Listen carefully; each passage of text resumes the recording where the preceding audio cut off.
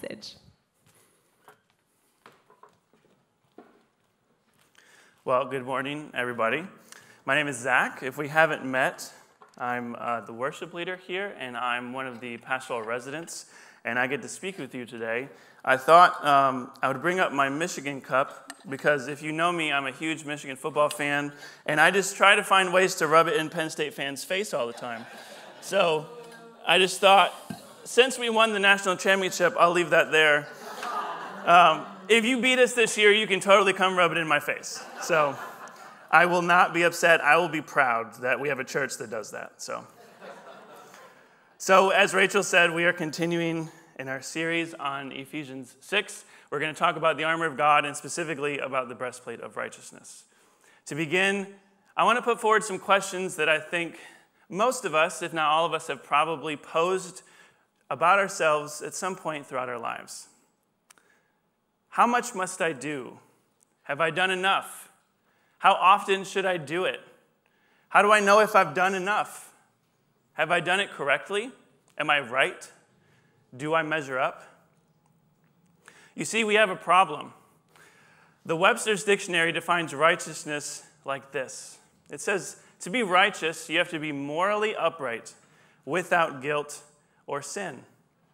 Now let that sink in for a second. This is not a Bible dictionary. This is simply just the dictionary for our current modern English. And it says that if you want to be righteous, you have to be without guilt or sin. In other words, you basically have to be perfect all the time.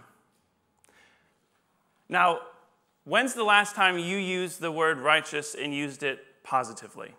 More than likely, we are so used to using it in a negative framework that it's hard for us to imagine what it means to be righteous and use it in a positive framework. So, for example, you might have someone you know, and you and your friends might think, man, he's really righteous. And because it's not the 80s, that's not a cool thing.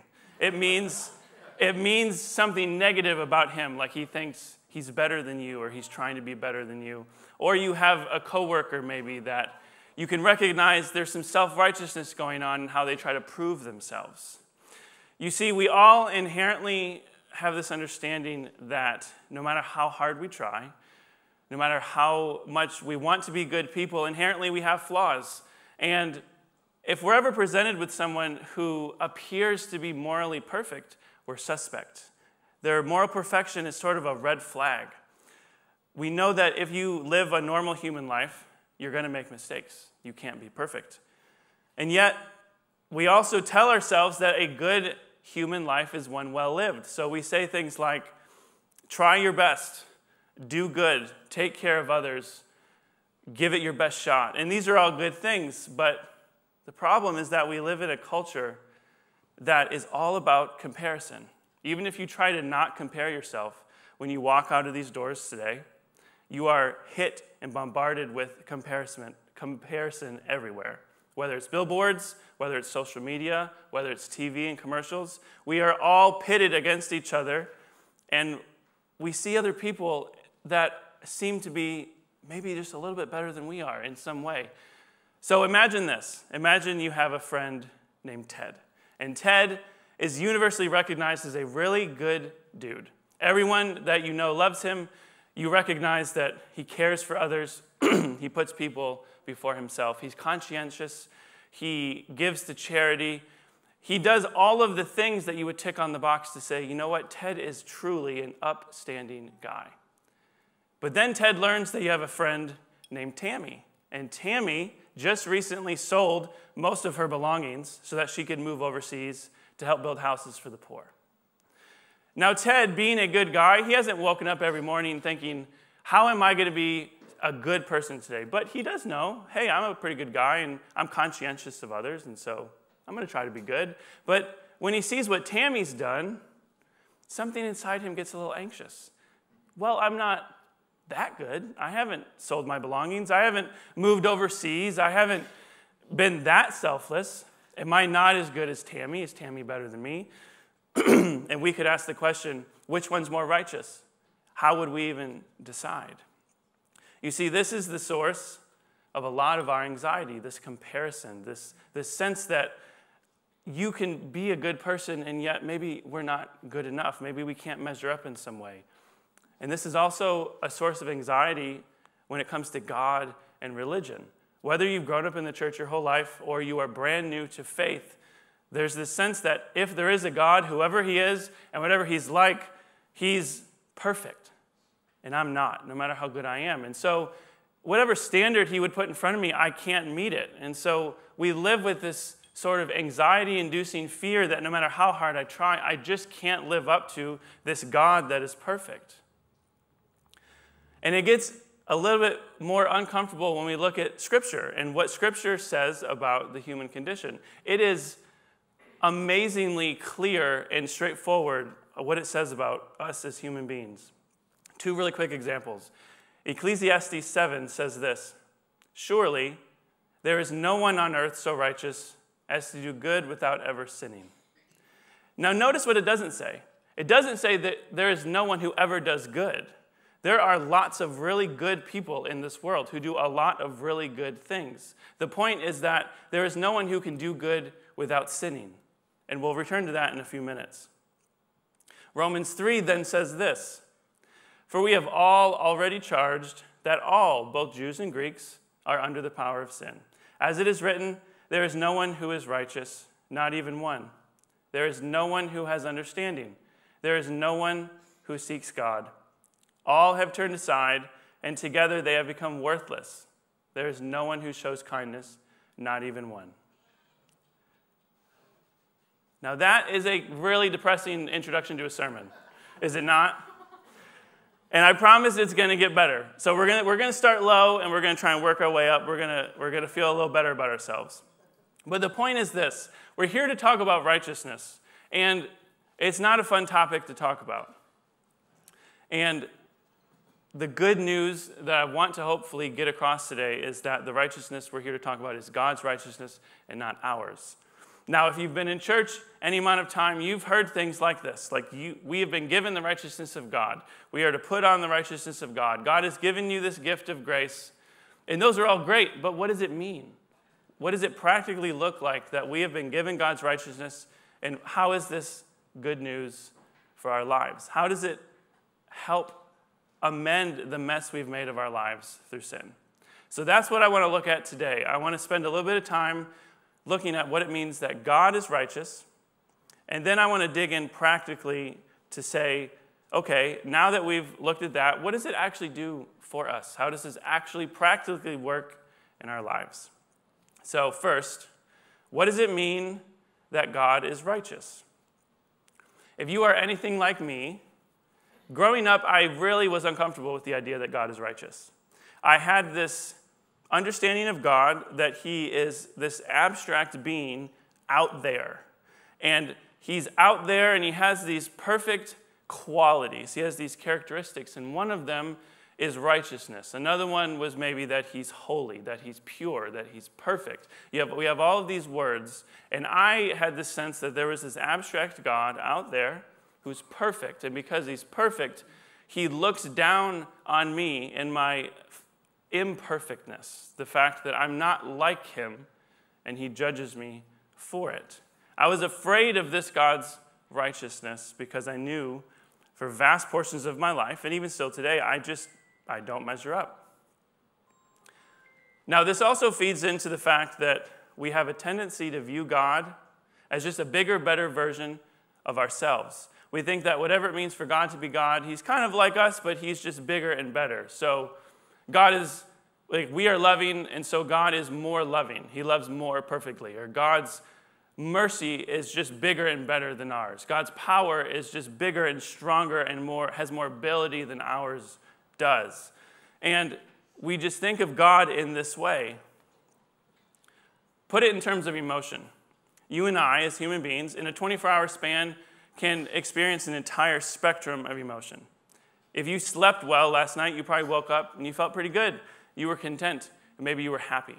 And then as you wake up, if you have kids, maybe you walk down the hallway and you stepped on a Lego, and immediately you're frustrated. And maybe you thought, why does my kid keep doing that?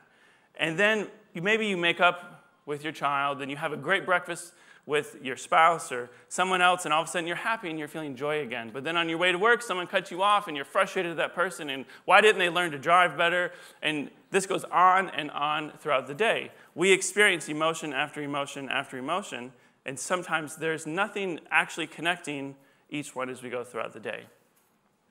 The problem is we think that God is also like this. We wake up and we think God's kind of neutral about us each morning. And then if I read my Bible, now God's happy and satisfied with me. But then when I step on the Lego and I'm upset at my son, now he's angry at me. But then if I make up with God and I make up with my son, now he's happy with me again. And on the spiral goes. And you can see why this is so anxiety-inducing.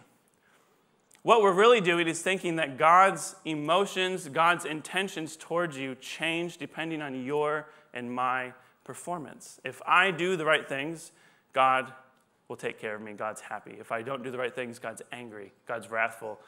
God's intentions towards me change.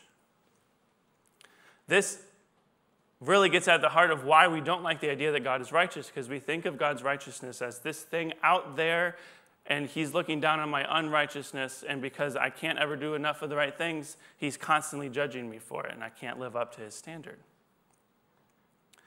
Fleming Rutledge has this great quote about God's righteousness that I think helps us get at the heart of this matter. She says this: God's righteousness is not an attribute, but a power.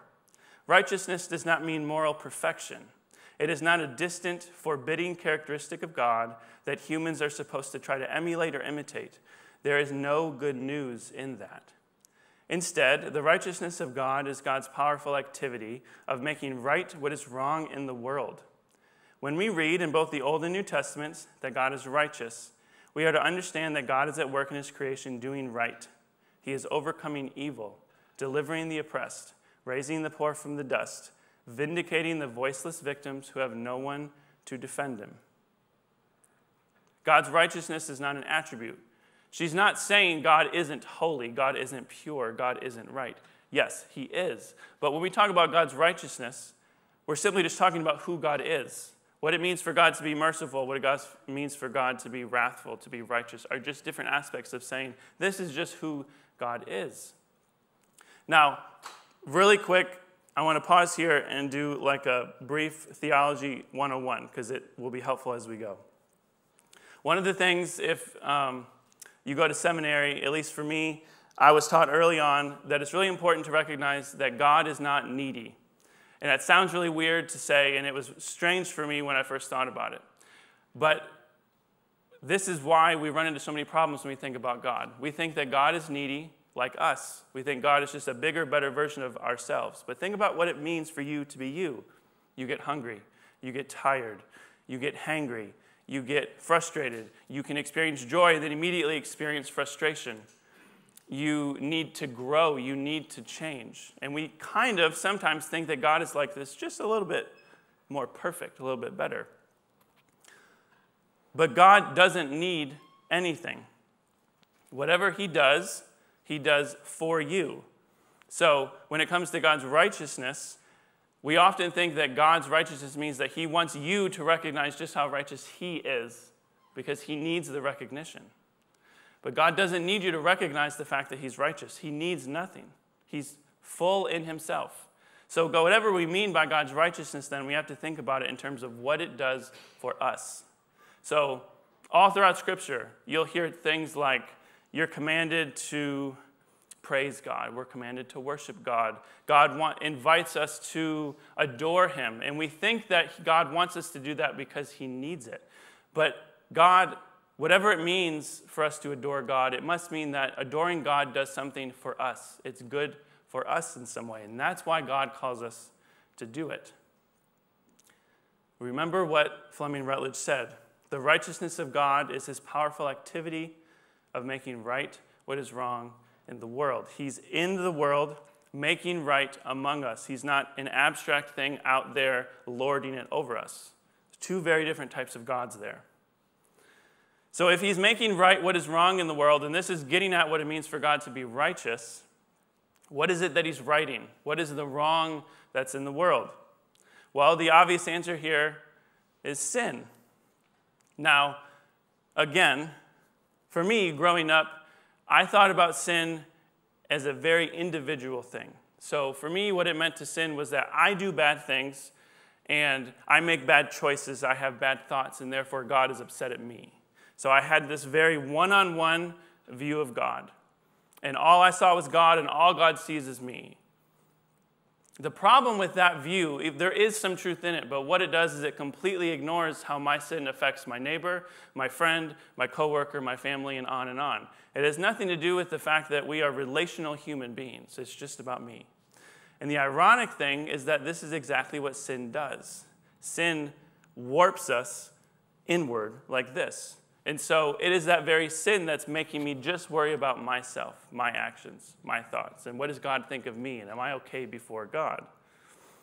All throughout Scripture, sin is a power that enslaves us.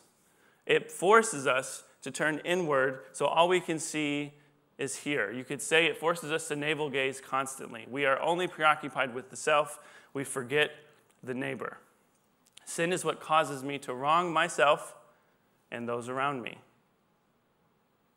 Listen to what Jesus says at the end of the Sermon on the Mount. So he's gone through most of his teaching, and now this is the very end.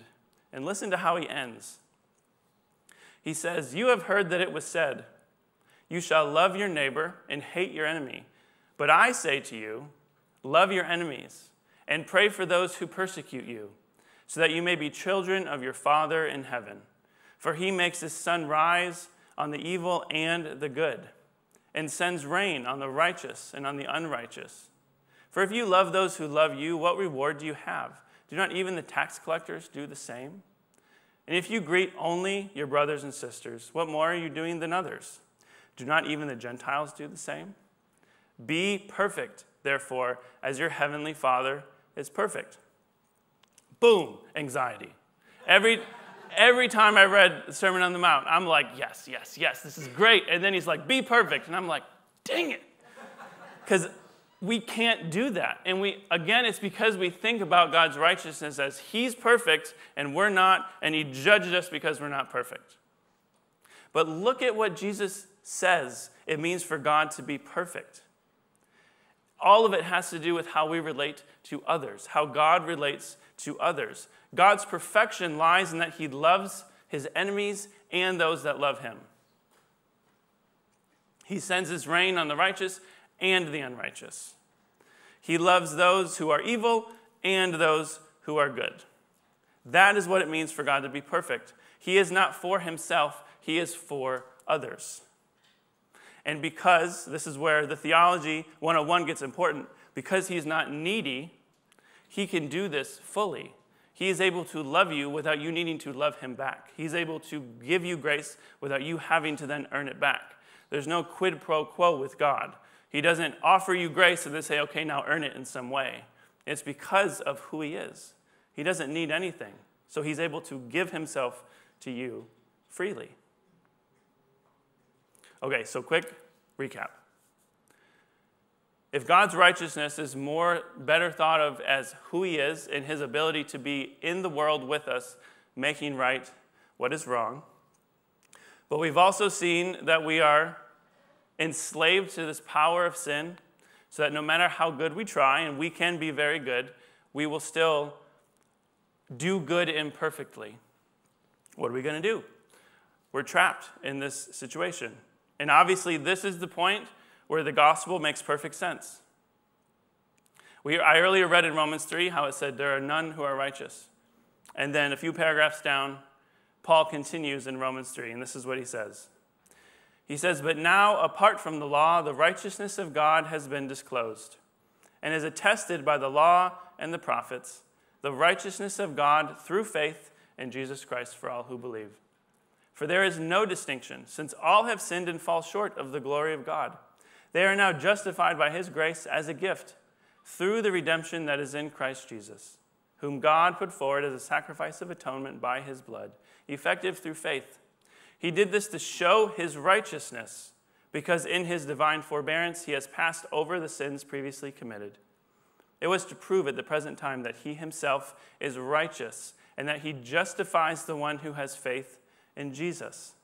Elsewhere, Paul will talk about the fact that God is just and that he justifies the ungodly. God's righteousness is that he's here among us in Jesus, righting wrongs. He doesn't say God is righteous so that you can earn his gift, you can earn his grace. If you believe in Jesus the right way or enough, you are simply justified by what Jesus has done through God's grace, and that is what it means that God is righteous.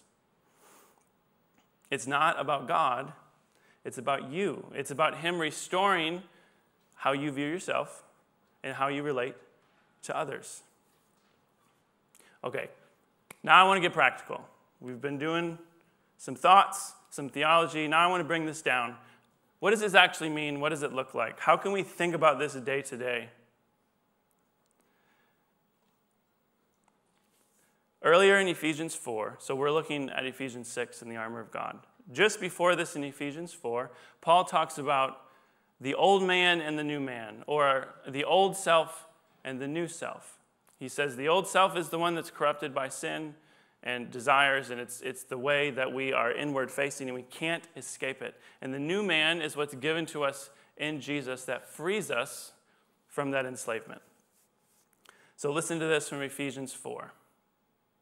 You were taught to put away your former way of life, your old self, corrupted and deluded by its lusts, and to be renewed in the spirit of your minds, and to clothe yourselves with the new self, created according to the likeness of God in true righteousness and holiness. So then, putting away all falsehood, let us all speak the truth to our neighbors, for we are members of one another. This new self, one way we can look at it, is that this is simply the righteousness of God given to us that is extended through grace, and we can wake up each morning and put it on.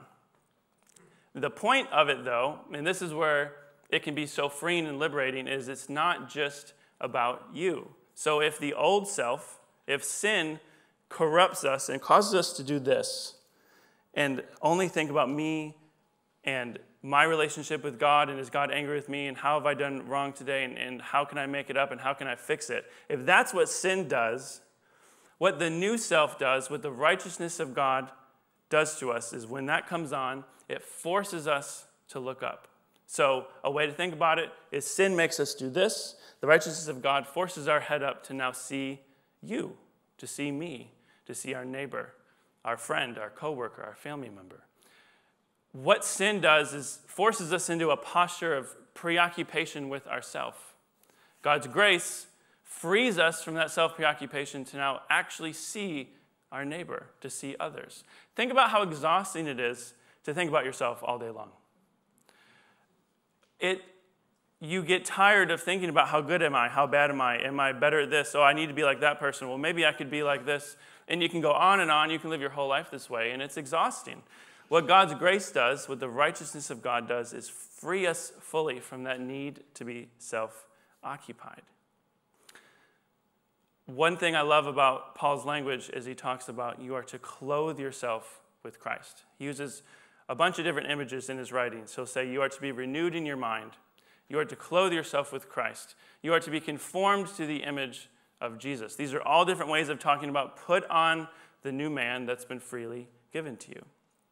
Now, the point here is that you can put it on because God gives it to you by grace. You don't earn it. There's no way to earn it. There's nothing you can do, but you're simply able to say, okay, and to respond and to obey. And because it was given to you freely, you can actually lift your head up and not worry about yourself so much. This is what it means to wear the armor of God, I think. It's to put on the new man. One way you could think about it is that the armor of God is simply the type of clothing that you wear in God's kingdom. Mark, the last few weeks when he was introducing the sermon series, talked about the fact that there's an evil day. And that can be thought of as like some end-time cataclysmic evil day. It can also be today, this afternoon. It can be tomorrow. We still live in a world that is enslaved to sin. It is still being renewed. God is still at work in the world. And the armor of God allows us to participate with God in what he's doing.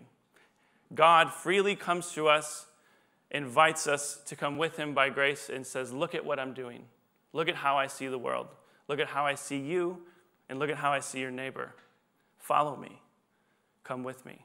And because it's by grace, you can actually follow him without worry, without feeling like, am I enough? Am I doing enough? Will I live up to it? The great news is that it's not up to us.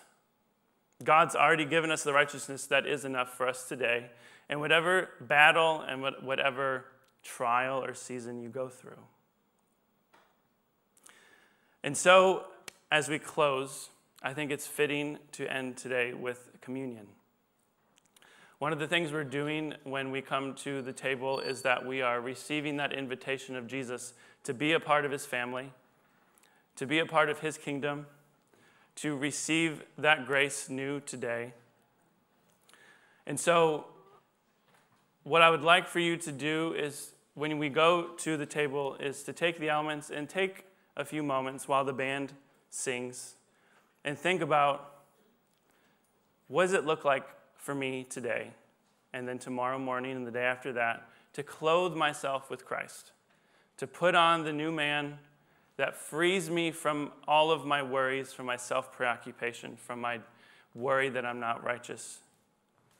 What does that look like for you wherever you are in life?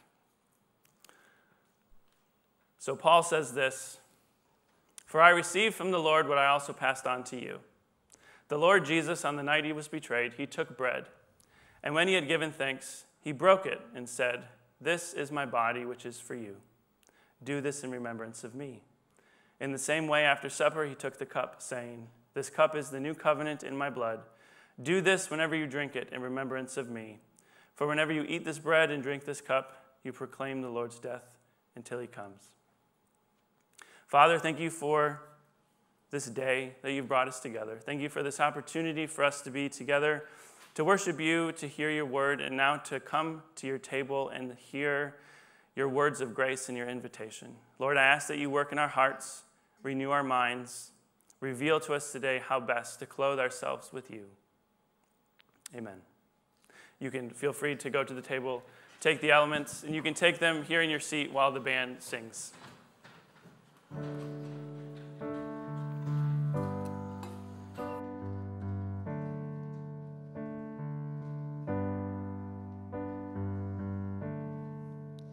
Are you hurting and broken within, overwhelmed by the weight of your sin?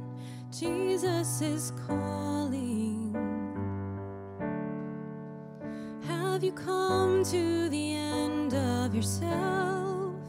Do you thirst for a drink from the well?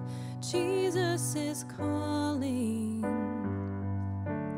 Oh, come to the altar. The Father's arms are open wide.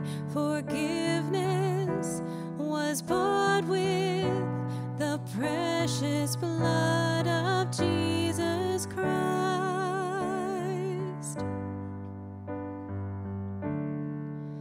Leave behind your regrets and mistakes. Come today, there's no reason to wait. Jesus is calling. Bring your sorrows and trade them for joy. From the ashes a new life is born. Jesus is calling. Oh, come to the altar. The Father's arms are open wide. Forgiveness was bought with the precious blood of Jesus Christ. Oh, what a Savior! Isn't he wonderful? Sing hallelujah, Christ is risen. Bow down before, for he is Lord.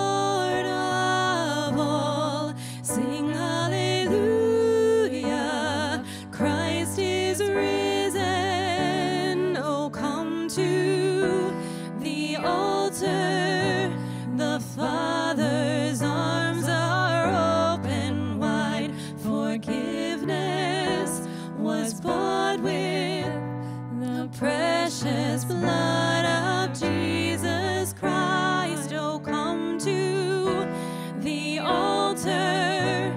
The Father's arms are open wide. Forgiveness was bought with the precious blood of Jesus Christ.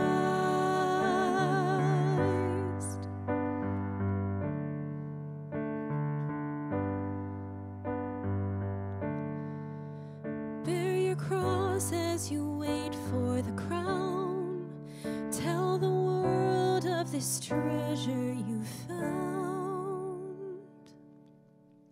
Father, we thank you for the chance to come to the table and to remember who you are and what you've done for us, Father, and the free gift of your righteousness that you have given us today and always, Father.